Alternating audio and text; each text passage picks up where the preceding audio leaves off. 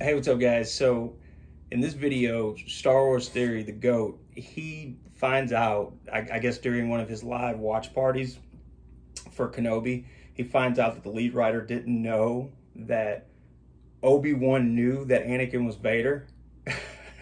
So this show, once again, I've had a lot of issues with this show. Give me episodes 1 and 3, and that's really all I needed. You could have ended the show there, and I'd have been okay with it. I'm not happy with the show overall. But let's take a look at Theory's reaction to finding this out. Saw this article where it said the writer hasn't watched Revenge of the Sith or something like that about Kenobi not knowing Anakin was Darth Vader. What? I don't believe that. I'm gonna search that right now. What, Kenobi writer Revenge of the Sith? No way.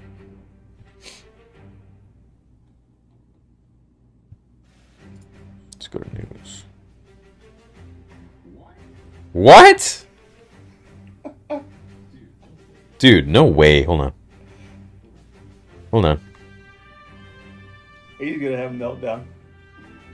There is no way.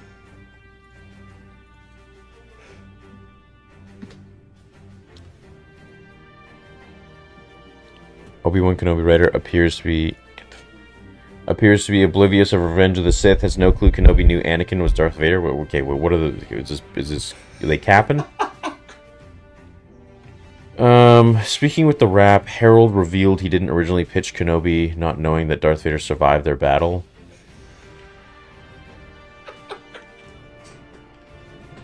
What? He said that was actually not something I pitched originally. That was something I discovered along the way and sort of had to confirm with Pablo Hidalgo and really think, hold on a second, what does he actually know?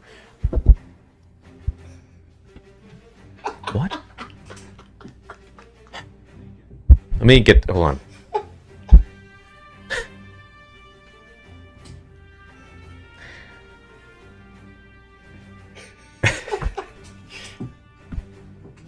gonna have a meltdown live. This is You're gonna have a meltdown.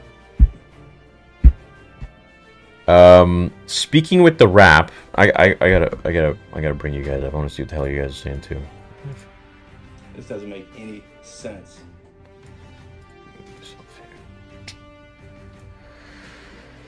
I mean, this doesn't make any sense. You hire somebody that doesn't know anything about the story to write the story. I'm very confused at this moment. Okay, he said that was actually not something I pitched originally. What was not something? That he didn't know Kenobi.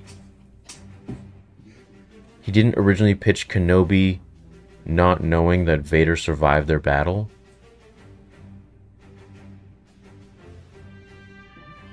What? How is that possible? Like I don't get it. He didn't know Obi-Wan knew that Vader survived their battle. Okay, well, yeah, he doesn't know for several years, and then he knows. That was actually not something I pitched originally. This was something I discovered along the way, and sort of had to confirm with Pablo Hidalgo and really think, hold on a second, what does he actually know? Is there more to this story? Oh, there is. This makes no sense. From there, Harold listed off a string of questions, with one of them implying he and the team at Lucasfilm working on this show did not realize that Obi-Wan Kenobi knows that...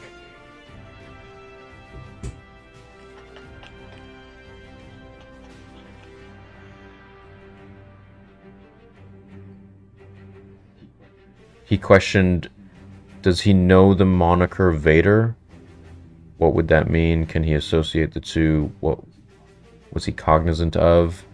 How isolated is he? Where is Vader at that time? Where's his reputation? And how well known is he? And all of those pieces of the puzzle.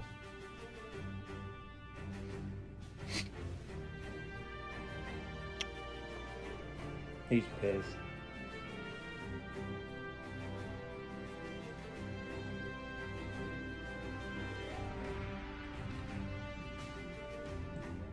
Nevertheless, Harold would go on to explain why he wanted Kenobi to discover that Vader was still alive. Okay, well, I don't see a problem with that. If he's writing that Kenobi doesn't know that Vader's alive, well, there was a bit that he didn't know. That's totally fine.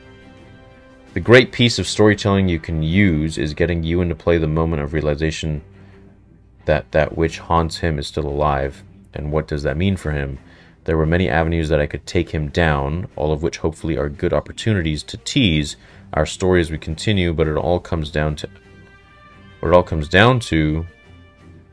is it viable within canon to play that card, which it was. Yeah, but 10 years after is a little ridiculous. Which is great because that allows you at the end of episode 2 and the beginning of episode 3, gets you so much that feels essential to the fundamental story, which is Obi-Wan, Vader, that which haunts you, facing the past, everything that comes to fruition in 3 and beyond, he continued. It was a good day when we realized we could use it and do it. What do you mean you realized? Had this guy even seen Revenge of the Sith? This is so... I'm so... Lucasfilm, what the absolute F are you guys... Who are you hiring for this stuff? Like, what are you guys doing? What are you doing? Who are you hiring for the guy that doesn't even know anything? And he's writing Kenobi? Like, what is this, bro? You gotta double check with Pablo Hidalgo and stuff? I'm gonna lose my mind. I'm gonna lose my actual freaking mind. I'm gonna throw my goddamn monitor into the wall because I'm so fed up with this goddamn stupidness. It doesn't make any sense. Which is great because that allows you at the end of episode 2 and the beginning of episode 3, blah, blah, blah. It was a good day when we realized we could use it and do it. Like, it made the story active, especially for the viewer that isn't familiar with canon as we all are. Bro, is this guy like smoking the reefer? Like, it was a good day when we realized we could use it and do it. It made the story active, especially for the viewer that isn't as familiar with canon as we all are. Brody just freaking admitted that he didn't even know anything. Like, I'm...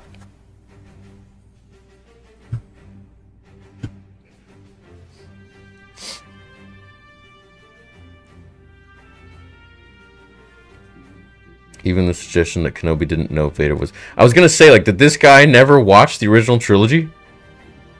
Did he not watch Revenge of the Sith? The other he spoke of is your sister.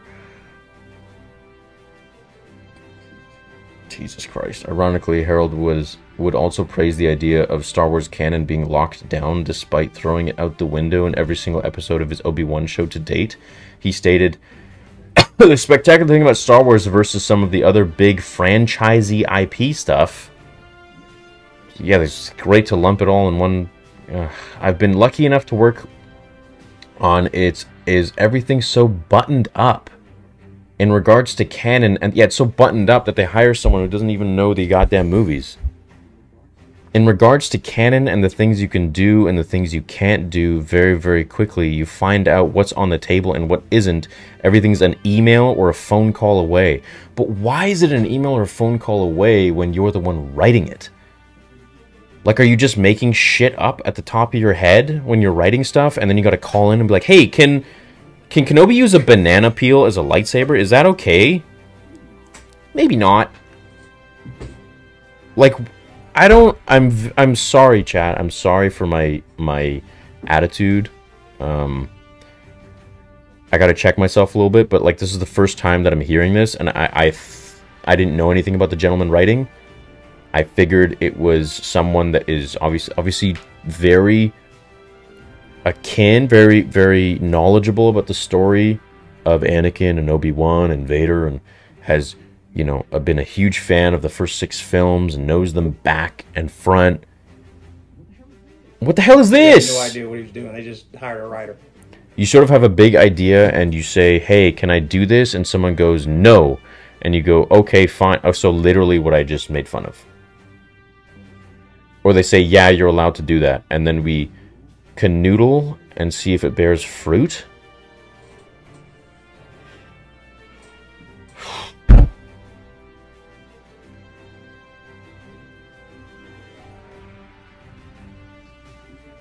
This makes me want to do Vader Episode 2 so much faster, man.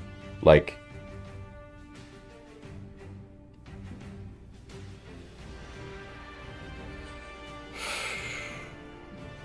You know, oh my god, dude. Like, I'm I'm so embarrassed right now to even be acting this way right now on my live stream.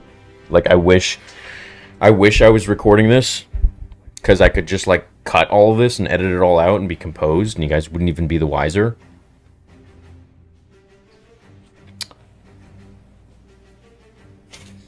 This is so goddamn ridiculous.